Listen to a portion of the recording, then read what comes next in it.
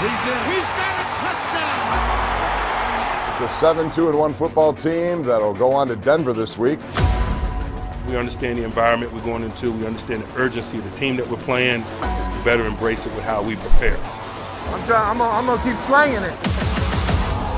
He's back, throws it for the end zone, touchdown, Antonio Brown. We've had some history there as well. So On the road. Watch it, baby. it is kind of special. Here in Denver, Colorado, it's Mile High Stadium, and this crowd is fired up.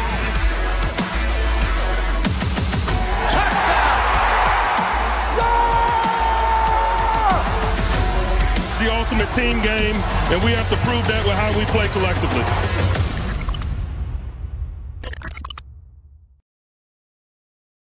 Good afternoon from Mile High Stadium in Denver. This is Bob Martin with Larry Zimmer as the Denver Broncos meet the Pittsburgh Steelers.